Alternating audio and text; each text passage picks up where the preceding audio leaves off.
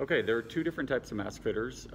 This is the original mask fitter, which works for most people, and it has a single strap that goes around the back of the head, and I'll go into how do you put this on in a second.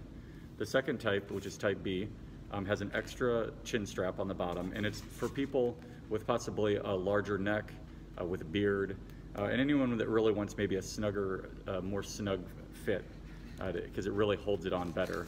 And the main difference here is that there's a lower strap that goes behind the back of the neck.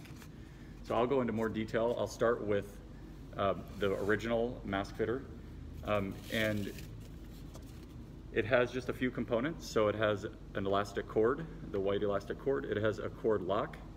It has a flexible foam nose piece, and it has some clear PVC tubing with a small slit where the cord passes through it.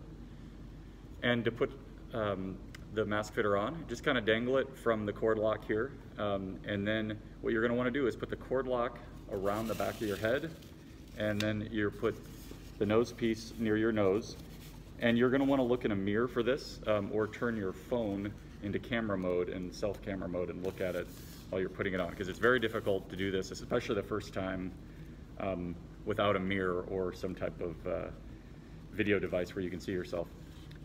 So like I said, once you have it fit once or twice, it usually goes on really well back to how it was before, unless you've put it in some type of pocket or something like that where it gets smashed. But you put it around the back of your head, and then you're going to want to pass this lower cable underneath of your chin, and then you're want to form the nose piece. And for this, I think what's important is to try to have it be slightly horizontal, almost like a football player, with markings under the eyes. And then you're going to want to take this green nose piece and bend it almost at a right angle. Think of like a handlebar mustache on the end. And then the tube will go straight down on the side of your chin. And you'll want to you want to do the same thing on the other side to have it be pretty much the same. The other tip here is once you have it in and around your mouth, you're going to want to make sure that it has a pretty good seal all the way around. You might need to move the mask out, or move, kind of tweak and move the fitter to make sure that it's fully around the mask and there's nothing that's like hanging off the edges. Then you're going to want to, on the back, reach around and pull a little bit to create some small amount of tension. Our tests show that you really don't need a lot of tension, so if it's feeling too tight, it's probably too tight.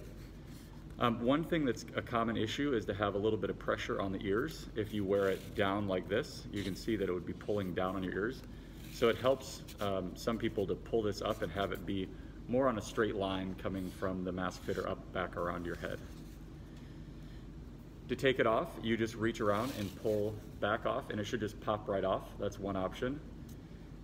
The other option is if you just want to relieve the pressure, maybe you're going into your office for a while or things like that. One option is just to pull this chin strap off, pull the chin strap up, and it kind of relieves a little bit of the pressure, so it just really sits on your nose. So that kind of works if you don't need to talk, and that doesn't bother you for a period of time. The other option, the third option, is really just to drop it down around your neck. So you can pull it off down and around, and then just let it drape around your neck, and you can wear it almost like a necklace. As I mentioned, there's a second type called type B, and it's the same as the original one, but it has a lower set of straps. It's for people that have difficulty having this lower chin strap stay on. It's for people with maybe a larger neck or a beard or things like that. So I'm going to show you how to put this one on, and then I'll give you a little closer look of it. But it's the same as the original mask fitter, with the one single strap on top that comes through, loops through, but it has two other additional straps.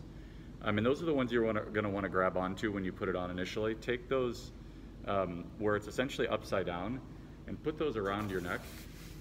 So just put those on and dangle it. It will be around your neck, and then you're going to and then just put it on just like you would the normal mask fitter. So you put the thing on your nose, bring the elastic cord around and tighten it, and then you're going to want to come in the back here and tighten this lower second chin strap. And you can see here that what it does is holds it holds the chin strap into place. So it allows this chin strap to stay down there and it won't pop off. The other thing I want to mention is that you can modify the mask fitter. So with just a pair of scissors, you can actually take it apart. So I'll show you on mine. It's quite easy. What you just need to do is you can undo the knot or you can cut it. You can pull the cord lock off. Then you can pop out this nose piece, and then the string pulls out, and then you can cut the tubing if you need it to be shorter. You can cut the green piece if you need it to be shorter. You can cut the cable or the cord if it needs to be shorter. So it's totally customizable. You just need a pair of scissors.